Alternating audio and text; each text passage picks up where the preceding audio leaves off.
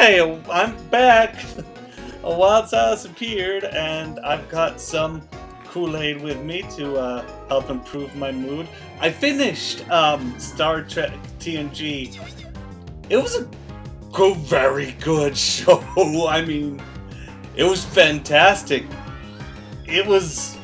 I want to say it was a little bit better than the original series. They're close, but they are relatively on par with each other. And here's my reason why. I feel like one has to give some amount of credit toward addressing philosophy, very serious philosophical matters in the 1960s. Especially through such a peculiar science fiction way that depicts practical, in a sense, socialism. I mean, there's no capitalist identity to the original series at all. Even though it's so from the uniforms, etc. Like, it's implied to almost certainly be a communist state of some sort, the Federation, and just even though there's like just like a bunch of even though like God, I apologize, I lost that chain of thought. You'll have to get used to it because I'm in a really good place right now. Like, I find it interesting that like they got away with talking about like the dangers of ooh, I don't want to talk about that. Well, okay, I am not a swerve, okay? I wanna make this absolutely clear. I wouldn't say that the episode was anti-sex work. It was when, you know, like, there was a bunch of intergalactic, you know, online Russian brides, and Captain Mudd was, you know, transporting them. It shows you the I don't think there's anything really anti-sex work about showing the I'd say realistic dangers of it. Now, that doesn't stop that episode from being incredibly sexist. Let's face it, like, Gene Roddenberry wasn't great in that area, and, you know, frankly, neither was Marx. Unfortunately, that is one thing that I will favor anarchism for, and Marxism-Leninism in particular for, is like the Marxism-Leninism, like under Lenin, was great because it introduced like an idealistic equality where women could join the army, women could do the same work that men did, had the same rights and privileges, etc. I mean, of course, there were, you know, Stalin wasn't perfect. He wasn't. I'm sure if I remember, he had some very sexist ideas. For instance, he never agreed with Krupskaya, like, ever.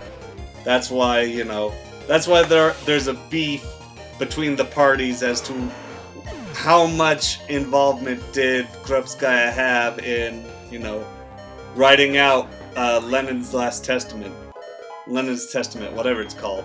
That paper that Trotsky brought and was just like, hey, Lenin's dead, but he told me to you know, let you guys know that I'm in charge now.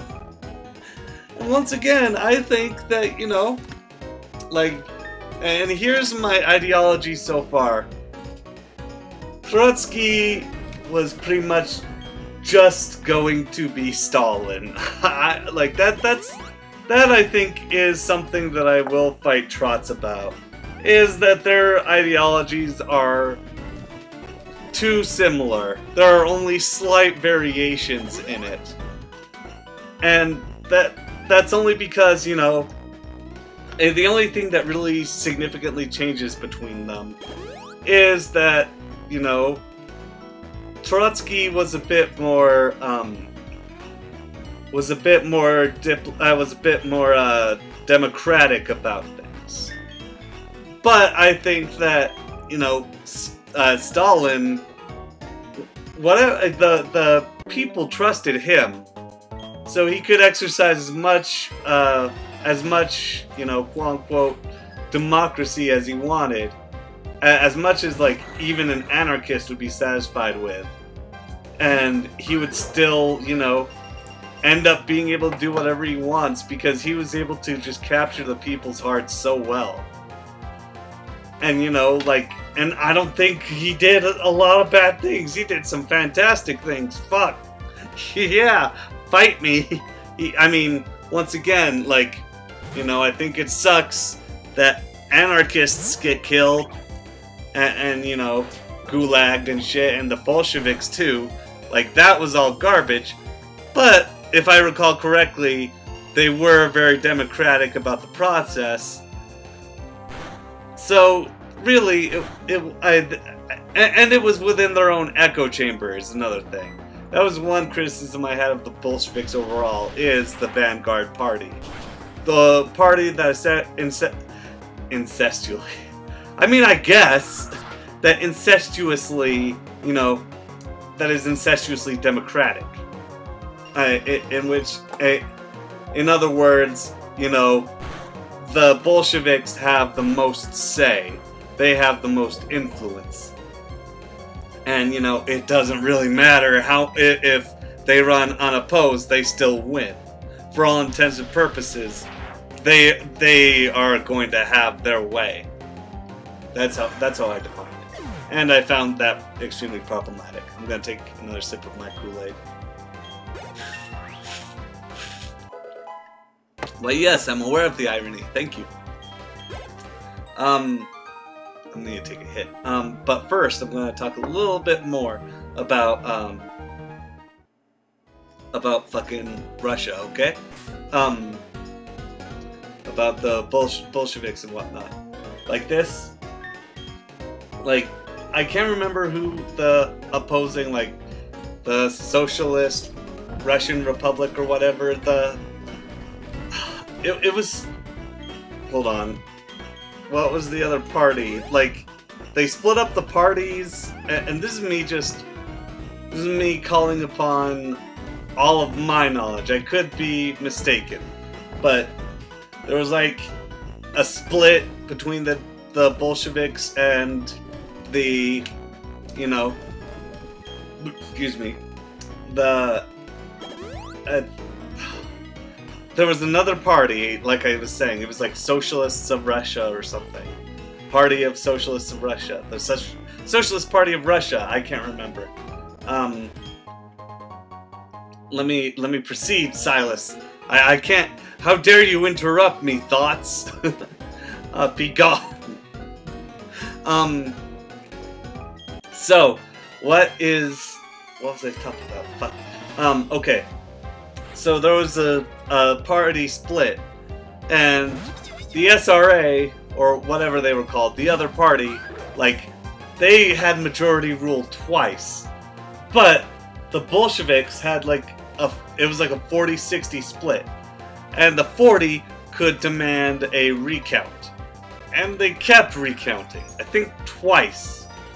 Like, yeah, they recount, they had to do 3 general elections, and then for whatever reason, like, the Bolsheviks were just able to overrule and just say, aha, this time we won, this is the right one, we win.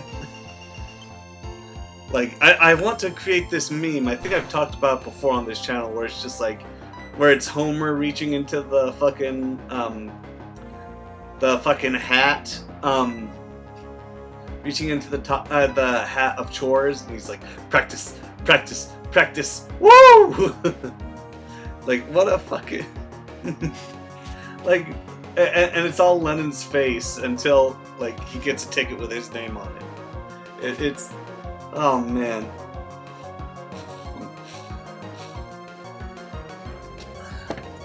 Fuck, I've got, like, both. I had a really nice dinner of some steak and asparagus. And I've got just the I haven't put away the sauces yet. Fuck. It can wait. Why would you put fucking steak sauce on a cheeseburger? Fuck. When I say it out loud, it sounds fucking good. Oh, I'm upset. Oh, are you kidding me? Are you kidding me? Is this a craft?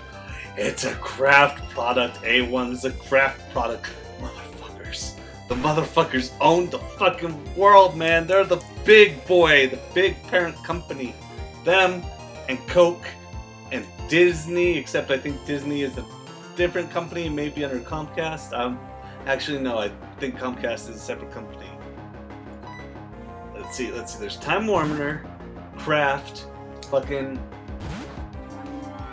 I don't think McDonald's is one. Walmart, there's an overarching company. Verizon. There are like 13 or 14 big heavy hitters that own everything now, and it's not great. It's not fun, you know. Our ideology, I'm very gloom and doom about all this. Don't judge me, okay? It's not like I'm pouring some steak sauce on my finger and licking it. Oh, that was a bad idea. Very bad idea. Ooh. Now it tastes good. The after. Ooh, the after is like so, it's a very sweet.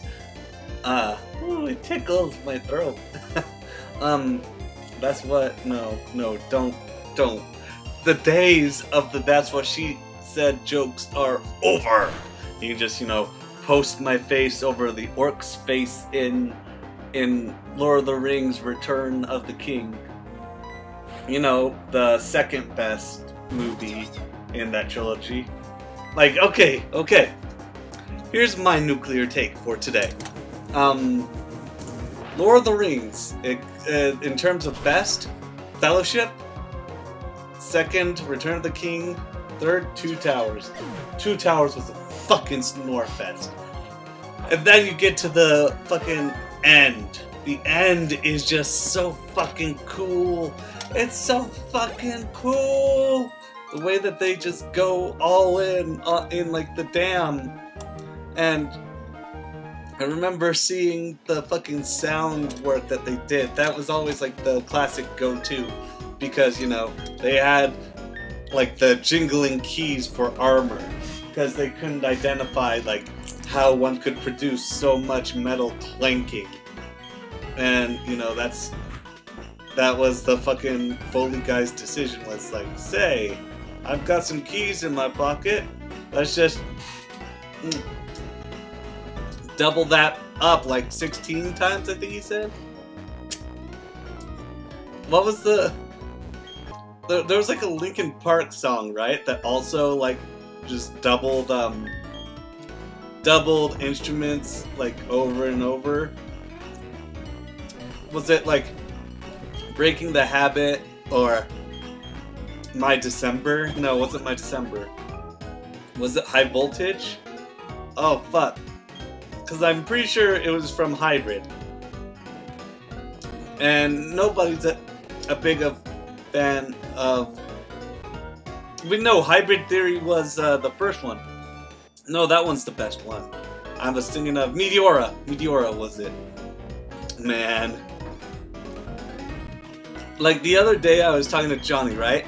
And I'm just telling him, man, do you know of any band that could get progressively worse, like, that just crashed and burned, just a slow tanking, like, other than, you know, like, Linkin Park's the worst one?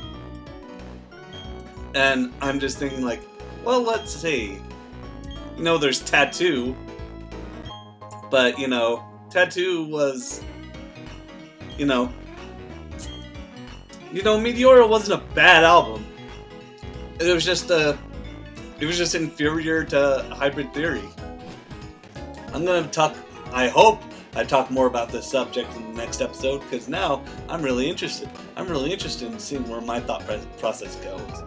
Man, I'm a goddamn narcissist for someone so goddamn depressed. I'm like, oh boy, I can't wait to think about that.